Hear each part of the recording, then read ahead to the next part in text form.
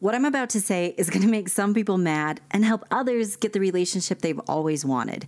You ready? What most people believe and have been taught about attraction is fundamentally wrong. Most people are obsessing about things that matter very little and totally neglecting what matters most. This is why they aren't getting the success that they want. These ineffective strategies are what lead to dead-end relationships or miserable relationships, instead of the intense, tender love you are capable of having. It's not about your car, how tall you are, how much money you make, or whether or not you have a six-pack.